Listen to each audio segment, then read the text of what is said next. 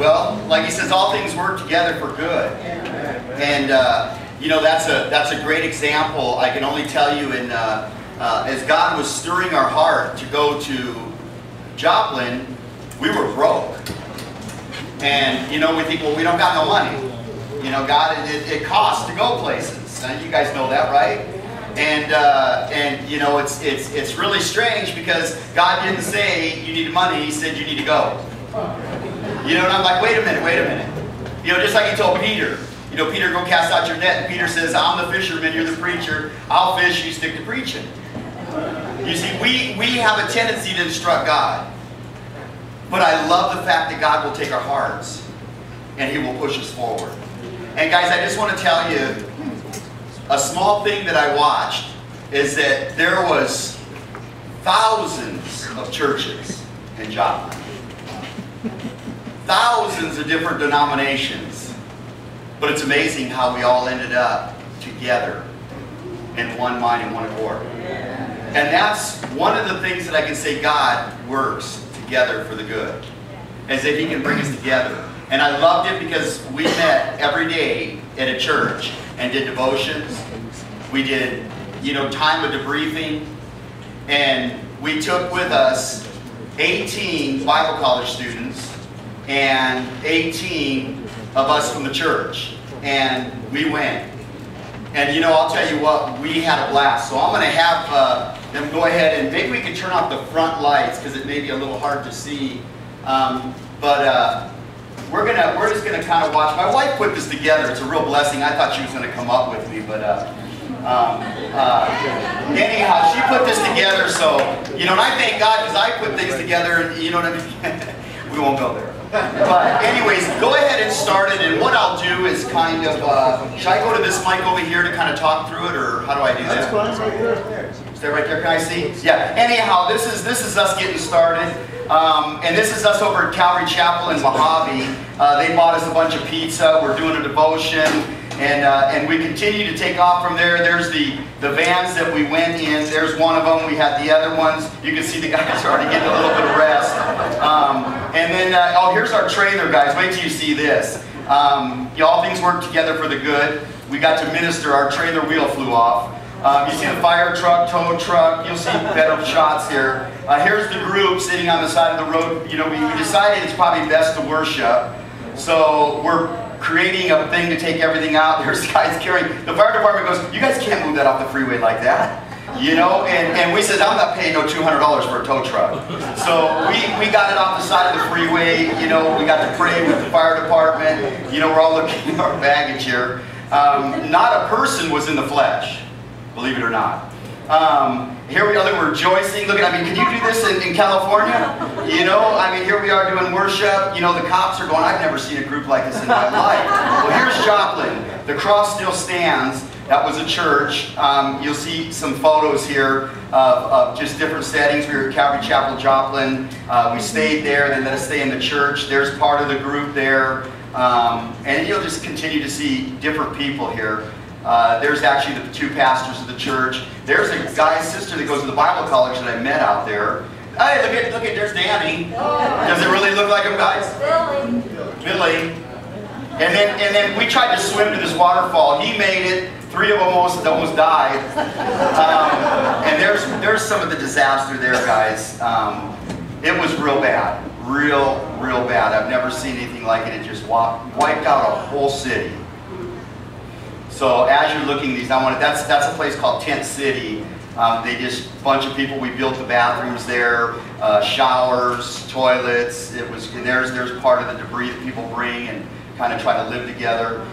We were praying over some little kids there and sharing the gospel. There's Rick over there playing with the kids. Then we were mowing and kind of keep the place up. And then somebody decided to take us all to dinner, which I think that was a mistake, about $900. But all you can eat, by the way. And then here we are. We're helping with the Salvation Army, which was a real blessing. They sent us out. They trusted us with those vans. Can you believe it? It was fun. It was fun. Man. We felt like we were paramedics on the move. But there we are helping out there. They're praying. The wife there praying with a lady. Look at, they gave us those, man. You could ride those on the street. When can you ever do that? You know, so we went around and gave waters to the people that were working.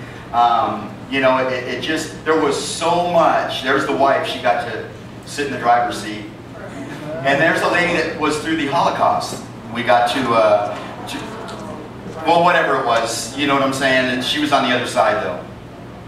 And then doing worship under the tents there. There's some more disaster. It continues. There was so much, I'll tell you as you're looking at it, but in uncovering, there was a 6-year-old little girl with a puppy in her hands, dead underneath some wood. And guys, it just kept going. And there was a burly, big guy, like some of you guys over here, that was the only one that pulled over to the side of the street, jumped out of the car. We're doing some baptisms, but jumped out of the car and pulled out 10 people out of the piles. And one of the little boys just said, "My foot's caught, my foot's caught." And he didn't realize, as he was saying his foot's caught, he was actually bleeding to death, and he ended up passing. So, but then we did a bunch of baptisms, which was really, really cool. I'll tell you what, it's hot there. The humidity, you stay soaked all day. See my shirt? That's not from the water.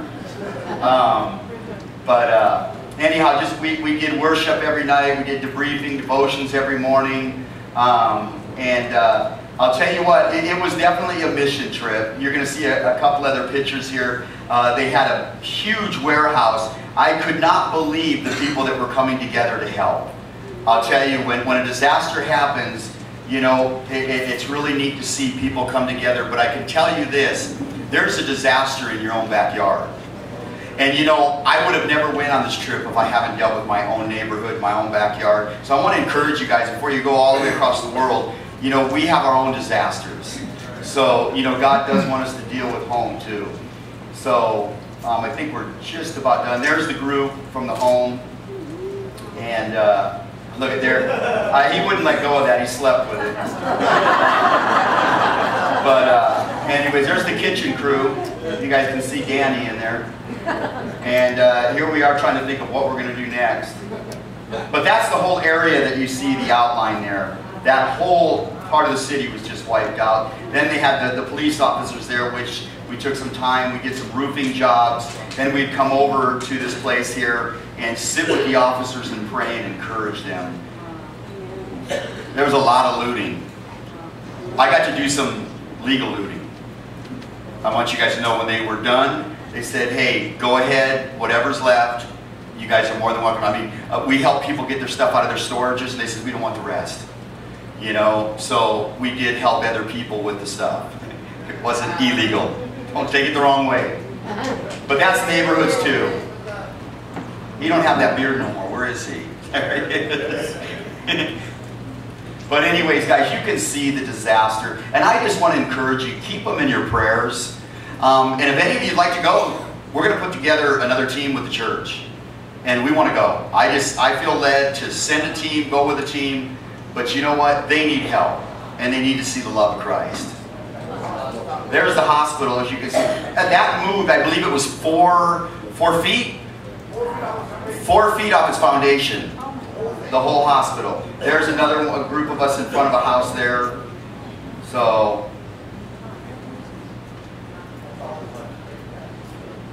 And that lady right there, she found her grandma in the bushes.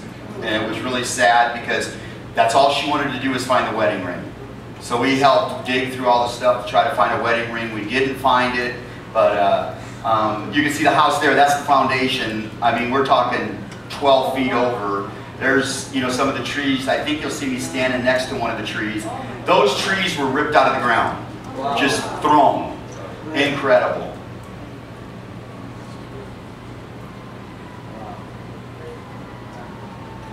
Yeah, people were just everywhere.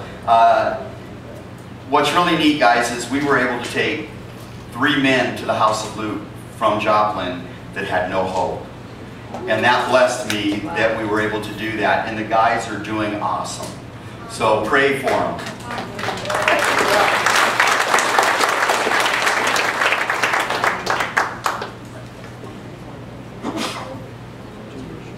Yeah, you should have seen the boats wrapped around trees.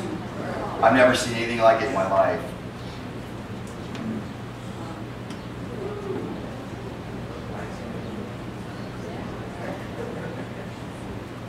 Anyways, I'm going to go sit down. You guys just keep them in your prayers. Thank you.